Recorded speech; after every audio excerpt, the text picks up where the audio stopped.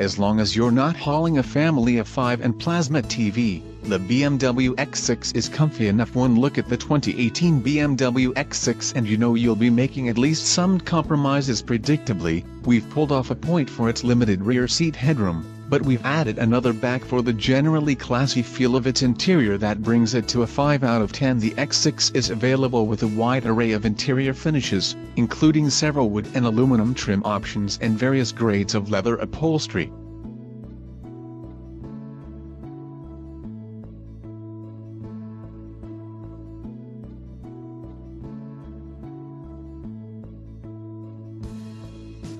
Every model feels assembled with care and mostly worth their hefty price tags, as they should, since a loaded model tops $100,000. Front seat passengers are treated to comfortable, multi-adjustable thrones and a good view out. That's not the case in row 2, however, where the roofline limits ingress, egress, and headroom. The X6's cargo area suffers as well. The sloping rear window means that tall items are no-go, although there's still nearly 27 cubic feet of room back there. That's about 9 cubes less than the X5, but the difference here is more about usable rather than ultimate space.